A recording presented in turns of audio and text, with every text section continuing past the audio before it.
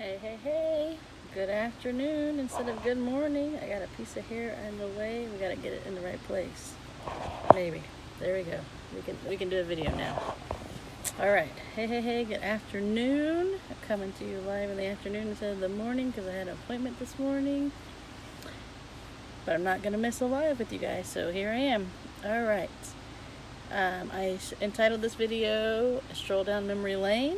But first things first, if you're watching on YouTube, hit the subscribe button, notification bell, leave a comment. If you're watching anywhere else on social media, say hey. If you're watching live right now, say hi and leave a comment. Alright, a stroll down memory lane. Alright, imagine our living room, and if you're friends with me in real life, you'll know this is my mom and dad's living room. It's a big vaulted ceiling living room. And growing up, my mom had a roll top desk by the front. Just imagine it, the roll down, all the little mail slots. And on top were some silk flowers in a nice vase with little bits of eucalyptus in it, dried eucalyptus.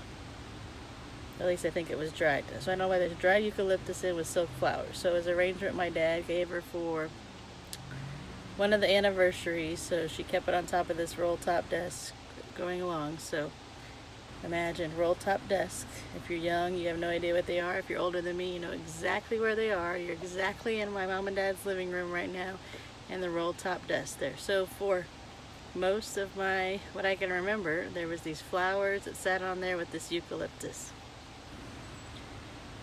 Well, when I grew up and I became an adult and learned about smells attached to memories, good and bad, a lot of things made sense and a lot of things clicked. And the reason I'm giving you guys this video today is because Ellie and I were talking about smells today, and I was like, hey, these are all hooked to memories, good or bad. So mine is I can't stand.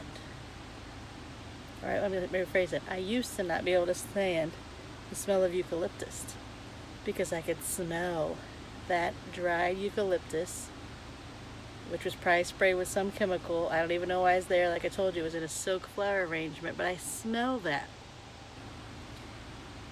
Every time you entered through our basement, up the stairs, to right past the roll top desk, you smelled the eucalyptus. And then when I became an adult, I realized I don't like that because I associate that with that. Well, I'll let you know, if you ever smell real eucalyptus, it didn't smell like what that eucalyptus of my childhood smelled like. They're two different smells, so I threw eucalyptus all out because of that one memory. The same way when I was younger, the smell of my grandparents' house was a specific smell.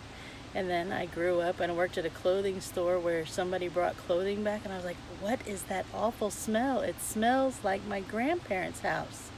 And the girl that worked with me, she said, that's mothballs. That's the smell of mothballs. So this whole time that I was raised, I was like, oh my goodness, I love this smell. It was the smell of mothballs, a very chemically nasty mothball smell. The same with when I opened up my grandparents' refrigerator and I smelled and got the Dairy Queen ice cream out. I was like, oh, this smells like my grandparents' house. That was freezer burn. Freezer burn for not auto defrosting freezers back then. I was like, that's so funny. So two bad smells that I have attached to good memories, and one good smell I have attached that was bad. So the point of all I was saying was, when you have something that you really strongly don't like, go back in your childhood and ask a few questions. Why? Why is it that I don't like this? What was this? Why is this a bad memory attached to this? Why is this a good memory attached to it? Another one is geranium. I didn't like the smell of geranium because it makes me think of funeral homes and cemeteries. Because that is the association, the one smell. There's lots of flowers there, roses, this, that, and the other. But all that my body and my brain pulled out was the smell of geraniums. And geraniums are actually really, really good for you. So it's funny how you attach. So I want everybody today to stroll down memory lane and start questioning some things that you don't like, and go find the reason you don't like them, and you'll really find out that it was a false belief that you believed in. It was something false that you were taught as true. and you need to cast that away. So like if you're afraid of snakes, don't pass it on to your son and daughter to be afraid of snakes. There is some reason why you thought in the past that you need to be afraid of snakes. You don't have to be best friends with snakes and have snakes as a pet, but you don't have to be afraid of that. Like, don't be afraid of that. Question it and ask why. My favorite things, questioning and asking why. Jump in our group, Moms in the Middle, Navigating Life Well Between Aging Adults and Kids. It's a Facebook group. Jump in there with us. And I was going to tell you one more story. I have one more really good story to tell you. Oh, an elevator story. Here's another thing of things that you get to adulthood and they should have never got to adulthood. I spent most of my high school and college years scared to death of elevators. I would walk up 14 flights of stairs before I would ride an elevator. And I was like, this is ridiculous. Like, I like places with escalators. I was like, I'll ride an escalator, but escalators don't go up to 14 floors. So I spent most of my early adulthood being scared of something that I shouldn't have. And I went back in my past, and I knew already where the root of it caused. My dad worked in a building that was really old now, so it was probably old then, where they had an elevator that went from the first floor, probably from the basement to the fourth floor, and he worked on the fourth floor. Plus it was a big, well, an old-fashioned skyscraper, so it probably went up to at least 20, 25 floors. But my dad always took the old elevator. That wasn't as old where you like it actually had sliding doors. It wasn't the one where you pulled the metal grate across, but just as old looking. So every time we went to work, or every time we went down to eat lunch with my dad, he, my sister, and my mom would go in this elevator. And it was so old of an elevator, and I love that I grew up in a life where you could be dangerous. I love it. I miss that the 70s, 80s, and 90s you could be dangerous. Like, life could be dangerous and you survived. That you could turn off the power and stop the elevator completely with the flip of a switch. So I could see him lifting my sister up in his arms, because she's 4 years younger than me, and having her flip the switch.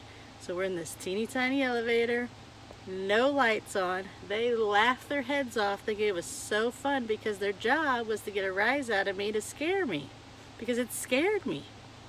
But the sad thing is that scared me took me to young adulthood, and that shouldn't have been. Like, I missed out on riding elevators because of that. That if I would have learned that they wouldn't have had a reaction, they probably wouldn't have done that, because the fun was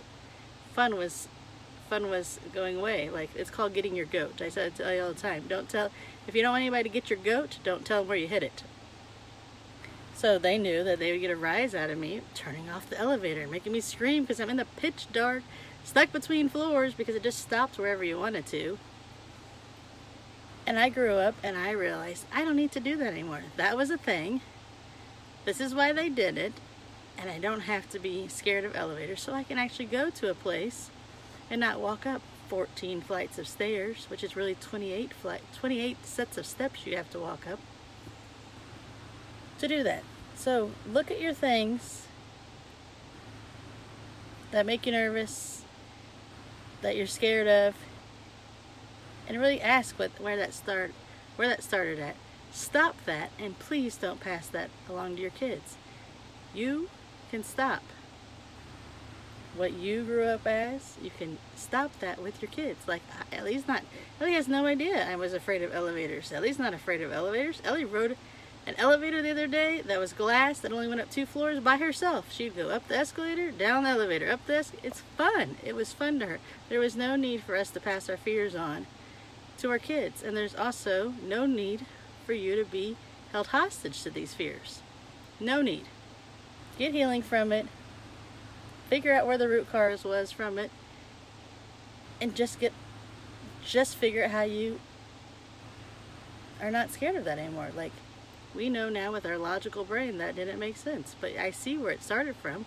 It started from a place of fear. Well, you can tell fear to go back where it belongs, and aren't you glad I didn't cuss? Tell fear back to where it goes, and don't pass those on to your kids. That's my 2 cents as a mom in the middle, navigating between older parents and young kids. So I love you guys. I will see you all tomorrow. Bye.